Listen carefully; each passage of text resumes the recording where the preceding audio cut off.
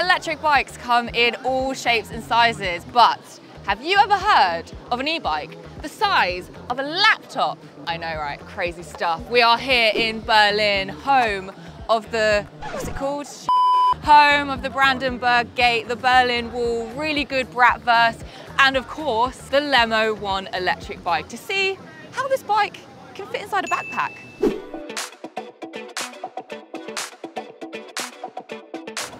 Look at these babies. Let's go in the store. Hey, thank you. So guys, this is Tony. He is one of the partners at Lemmo.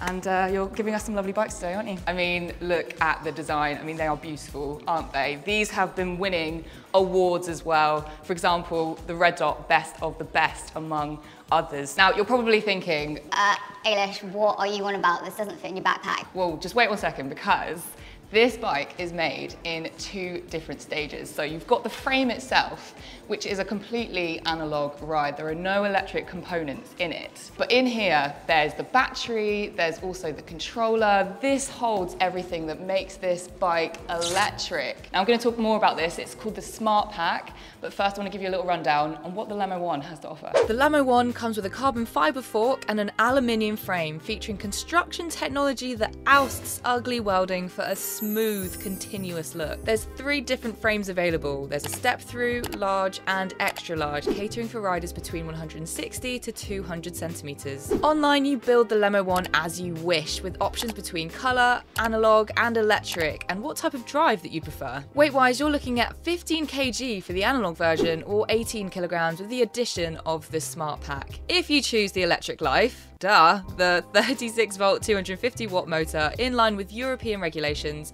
gets you up to 15.5 miles per hour and delivers a max 40 Newton meters of torque to give you a punchy stop-start at the traffic lights. The rear hub has a patented dual mode to cater for both analog and electric riding. And should you need to lock it up, you'll be pleased to know that this bike comes with security features, such as a hub lock and inbuilt GPS tracking. Hydraulic disc brakes, mudguards and front and rear lights also come included. And wheel size is either 27.5 or 29 inches, depending on which size of frame you need to go for. Today, I'm gonna be on the large frame because I'm 5'10", so this fits me perfectly. Richard, what are you on?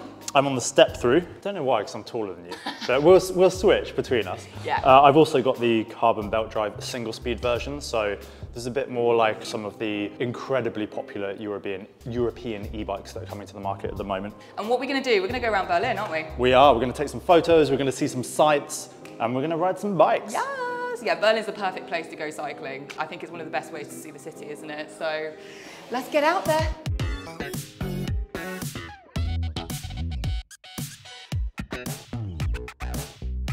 Lemmo may be a fairly young Berlin-based micromobility startup, but they're here to transform city commutes. Teaming up with Amsterdam design house Springtime, they've nailed the form factor and created a beautiful looking bike that can grab attention, turn heads, and turn commuters to e-mobility. And that's their key goal, to get us moving in a way that is less pollutive and to do it in style. But you can only really achieve this by keeping costs down, and the team have been really mindful about this. R&D meant thinking the whole process of design, production, and assembly to reduce the overall cost and make their bike more affordable and more accessible to a wider group of riders, while still maintaining incredible quality.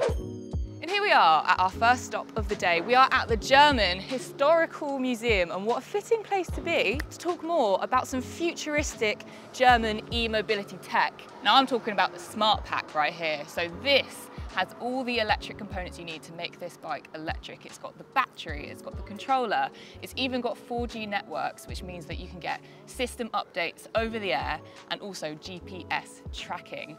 So the battery itself is designed by Lemmo, so they have sourced the most up-to-date cells, which means that you're getting the most power possible currently at this time. It has a 450 watt-hour battery, which Lemmo claim can do up to 100 kilometers on one charge. Now, if you do look at the small print, it does say on level 1 assist on flat terrain, but hey, this can do 100 kilometers. And of course, if you want to use it without the battery, it has unlimited range. So another really cool thing about the Smartpac is the fact that you can take it off and you can use it as a power bank. It has USB-A and USB-C ports, so you can plug in your laptop, plug in your speaker, plug in your phone to charge it up. It's just a really smart design. It weighs only 3 kilograms, so it's really easy to put in your backpack. There you go, that's the title of the video, guys. The Smartpac battery can be charged 800 times before its cycle life drops to 80% capacity. A new generation of Smartpac communication network will be required after approximately 5 years of use.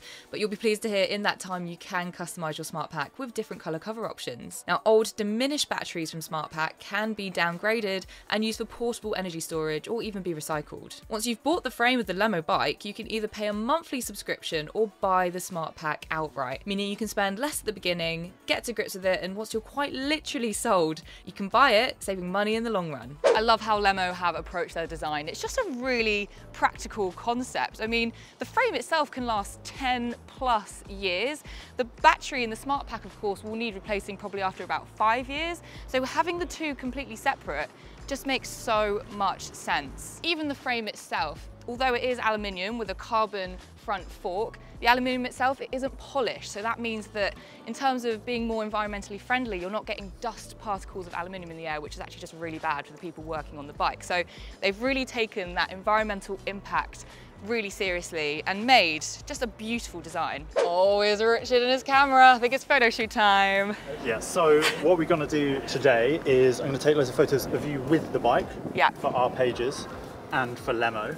But I've wanted to come to Berlin for ages because the street photography is amazing, architecture is beautiful, and I want to take some more kind of minimal arty shots with you, probably with Megan as well, who's holding the camera right now. So we're going to go around, we're going to get to some of the most beautiful places in Berlin. Yeah. And hopefully we're going to get some good shots. Let's do it. Where do you want me? Yeah.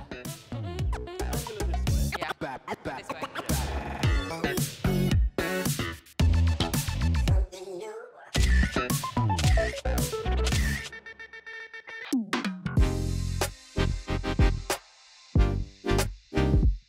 Next up, we're at the James Simon Gallery, and what a great place to talk a little bit more about the patented dual mode hub. So this is a very smart feature. So this will allow you to switch between electric mode and manual mode. Now I can hear you screaming, Ailish, why on earth would I go into manual when I've spent money on a Smartpac? Well, if you should run out of range, then this gives you the ability to take off that resistance with the electric motor, and it makes it a much more comfortable ride home.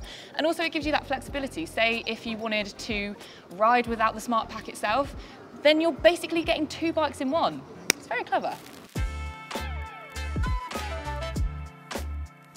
Starting with level 1 assist, I was hitting a speed of around 18 kilometers per hour. With the relaxed cycling of my fellow Berliners, level 1 delivers a really nice level of assist that gives a background push to take the weight of the bike off of you. As I mentioned earlier, I'm on the chain drive version currently, so I can switch up my cadence as I like. It's really fun cycling around Berlin as well. It's a different experience. It just feels a lot more chill. Level 2 really steps the assist up and raises your speed to about 23.5 kilometers an hour. Just next to Richard here. I think he's in level 2 as well. Yeah, I'm in level 2. It's really comfortable in level 2. Finally, I'm on to level 3, the max assist available, and I'm barely putting the work in. I'm up at 25.5 kilometers an hour, taking over casual analog cyclists, and this is where electric really sings. Those bigger wheels mean that you've got lovely stability. It's making contact with that tarmac, so it's gripping really well. You've also got a really nice riding position with this, so it's not way down to the ground, that kind of sport mode. You've got about a sort of 60-degree angle, I would say. This semi-upright setup means you've got a nice combination of comfort and agility whilst also having a good view of the road. You can even spec up with a suspension saddle, which we saw in the store earlier, so if you live in a particularly potholed area, then you can get that extra cushioning added. I mean, again, there's not much difference between the chain drive and the belt drive in terms of it being smoother. They're both super smooth, really lovely. It's actually, when you get up to the top speed, the resistance with the belt drive, I would have a little bit more, to be honest. It really takes the weight of the bike off of you to the point where you're putting a little bit more weight in your seat Between the two, I think is a tough choice, but I think I would actually go for a gear drive, just because it gives you that flexibility should you want to change up the cadence with the higher and lower gears. Tony, who you met at the start of this video, explained the flexibility that Lemmo offers is actually inspired by Berlin itself. Having spent a few days here, I can really see this as a city that is fun, freeing and so accommodating, and that really is at the heart of Lemmo. Lemmo have done a fantastic job of creating a bit of a VanMoof cowboy contender. It's definitely more lightweight than VanMoof. I think cowboy is about the same weight, but what Lemmo want to do is they want to promote the sort of going outdoors, getting out of the city, whereas VanMoof and cowboy, they're very much living in the city, urban commuting. Lemmo are trying to push you out of that to go further. Whether you're riding off for the weekend or nipping over to work, it's important to prioritise a greener way of travel. Electric bikes like the Lemmo One have the capacity to do so much good. Incorporated in the right way with good cycle infrastructure to instill confidence and monetary incentives like cycle to work schemes, whole cities can thrive. It's already there for the taking. We just need to shift those attitudes for car-centric commuters. Well, I think it's safe to say, whether you go for the step-through or the standard frame or the geared or the single speed, chain or belt drive, whatever you go for, Lemmo provides such an awesome ride. It's been so incredible to travel around Berlin today, testing out these bikes. They're just a small little startup from Berlin, but they are bringing some big contenders to the e-bike market. The key thing here with Lemmo is the fact that they just want to be able to offer an alternative, something that is a bit more affordable, that is really, really well built and designed, and it comes from the heart, and you can really feel that when you ride these bikes. I'm hoping you can hear me over the trains right now. We are literally by the railway. Safe to say, I'm a big fan. I'm genuinely sold, and if you're ever in Berlin, hit up these guys. Take it out for a test ride. Make sure to check out their website, lemmofuture.com. You can find out all the information. All right, guys, that's it from me today. I hope you've enjoyed the little tour around Berlin with us lot. Let me know down in the comments what you think of the bikes. Which one would you go for? Would you go for chain? Would you go for belt drive? I'd love to hear your thoughts. And I'll see you in the next country. Bye.